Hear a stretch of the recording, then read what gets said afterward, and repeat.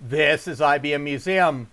Just a short video here as I prepare a Bermuda Model 77 planar for Curious Marc. I want to go through and just kind of show what I've got benched. I'll go through and I do over on the left. I have a bunch of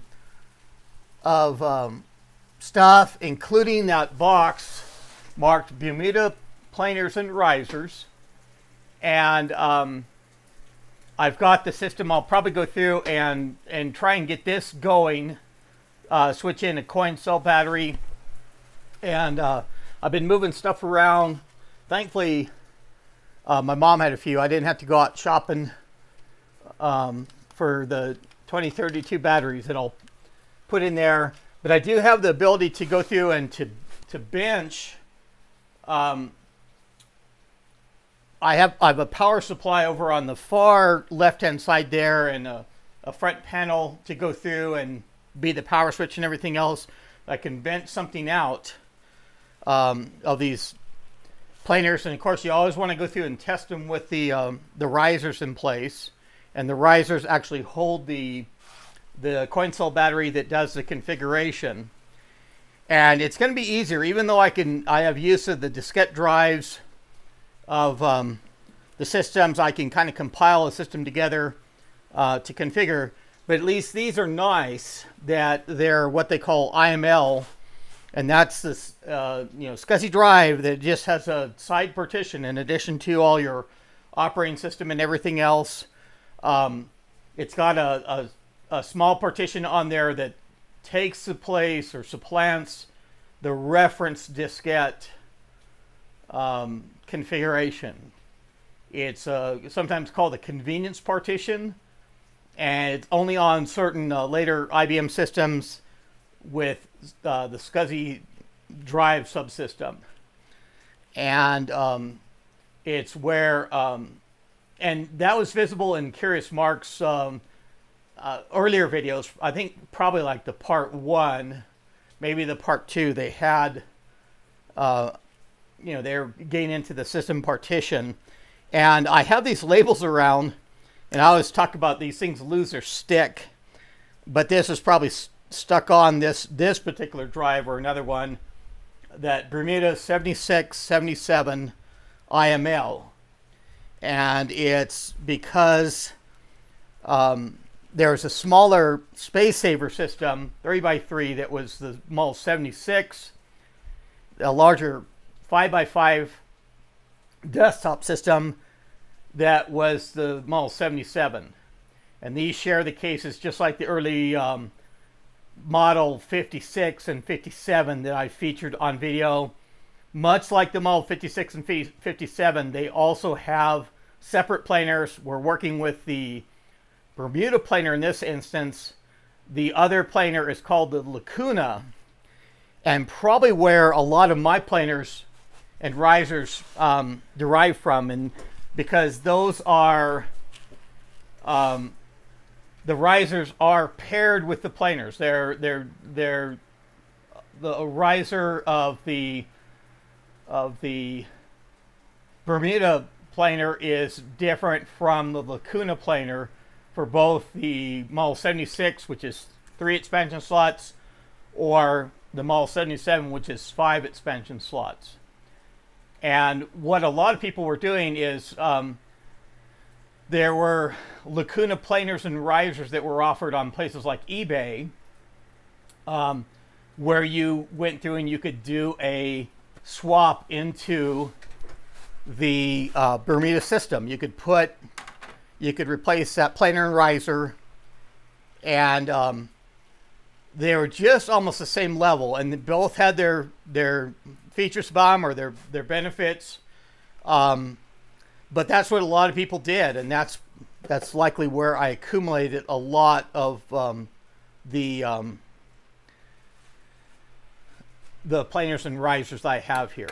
Now, I also even found a, and this is in particular to the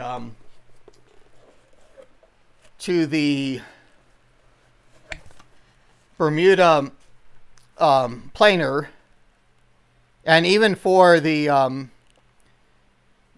Model 77, apparently they looks like they had a different manual for the Model 76. But I got to get this scanned because this is a user handbook, and I've had this for some time, and to go through, and this is marked as being the Model 77 system library, and it's got what appear to be a couple booklets in there. It'll be good to scan. And installing options and user's handbook. Oh, and then setup. So it'll be interesting to scan these manuals and get them in PDF format. I got a little extra badge for the Bermuda 77. That's just as we saw in Curious Marc's videos. That's how these things were badged. And the other option I do have, I don't know if it talks about it in this, in any of those booklets, but I've got this for the machine over on the right-hand side. It's up on this stand, and these were a little challenging to find. I didn't remember that I had these around, and they go in a particular way. They go on the one side. You're not able to go on the other side. So they sit a particular way, and they give a little iconized thing of the slots. And actually, these slots, there's not any worry about finding which of these vents that you're gonna that they go into, because they actually go into the outer. They're spaced far enough apart that these go into the outside slots, and they just lock in place. And this is actually FRU 92F 0000. So just kind of a real neat thing that that puts your Model 77 like this, and puts it upright, so it saves a little of the space on your desktop. But I thought that was worthwhile showing. The badge, when you do have it up on the stand, these are even designed to rotate, so they show the right side up. And so I will be going through and working on this system. I'll probably go through and get it going here, this bottom system with the CD-ROM, and that really needs some retro bright on it. Now, the one thing I was getting into for these case stands, the one detriment of these systems can be where and probably what I'll do, I don't see that showing up any better necessarily. Well, it shows up better on the webcam, and you're seeing back on the back screen of what I got my camcorder off to the side showing anyway. I could put that up on the screen, but these rubber pads on the Model 40SX and 57 and 77 cases, they can get, the feet can get really, really sticky. They just disintegrate. And I even have, I think barely on camera, well, I guess that's my hydraulic jack, I've got some Gooby Gone that's down. It's down here. If my leash of my microphone will allow me to get out my Gooby Gone. But yeah, these go through and they're an absolute mess. And I'm not sure. I don't think I worked with this one, but somebody did, and it's got all the sticky rubber stuff removed out of there. So it's really nice. And there's, of course, you can just buy rubberized feet that you can put in these once you get all that cleaned out, all that junk cleaned out of there. But that's the one aspect of at least the stand puts these things upright and they don't go through. I've actually had a stack of these where they go through and they'll stick to one another on the case tops, and make it hard to get them separated and work with them. So one of the other things I'll see with this system too is whether the XGA card, probably what I can do, let's get that down out of the way for kind of looking in. Now I'll bring up the camcorder picture. And so, you know, you can see the XGA2 adapter, just like Curious Marc has on his Bermuda, and that's a really common video board that was on, video adapter that was on these. I do have an alternate adapter, and I may just throw that in the box anyway, and that was used more in the server setup. And it just works in a lot of arrangements better than the XGA2. It's less capable, as it were, but it's just a more standardized adapter that can work with things. Because what I have to do, my clear click box that I do for my video stuff back here, I'll have to see if this will go through in the XGA2 adapter, whether that'll work, whether the clear click will want to work with that.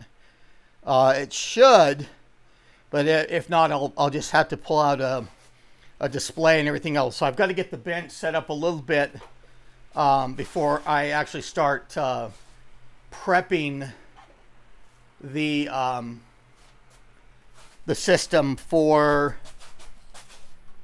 getting it to Curious Marc. And that'll take a you know, probably not as short as a day, probably take a couple days, maybe a few days to get over to him. I do have I went and picked up all the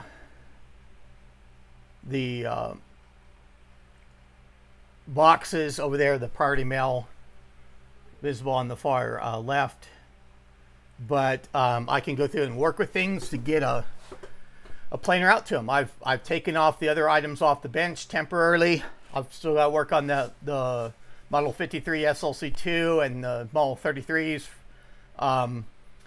but got to go through and work with some diskettes, like I've got the one diskette there, and just start plugging away, getting this project finished with, and getting it off the bench. I don't believe I've done the system information tool on this one, and that might be another short video that's going to come up that I can do for this as well. And at least here I'm getting better about saying short videos. We're just coming up right on 14 minutes. We'll be able to wrap this up in just 15 minutes. I'll be able to get it up. I had to cool the shop here a little bit earlier just so I can do the recording. And it is raining outside and everything else, but I'm going to get this up, get it viewable, and then work to get that planar tested for Curious Marc and try and get it out today before the post office closes. So I'll be playing a little bit of beat the clock. So let me continue on my merry way and merry day. If you enjoyed this video, click on that like button. I've really enjoyed, since Curious Marc went through and did a shout out to my channel approximately 12 hours ago.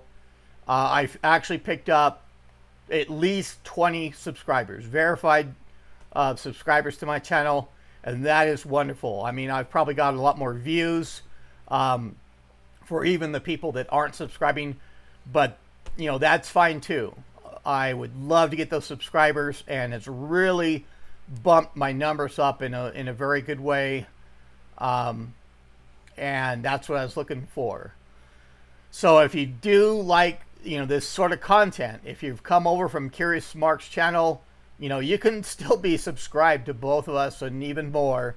But in the particular IBM world, you know, that's going to be a primary focus of my channel.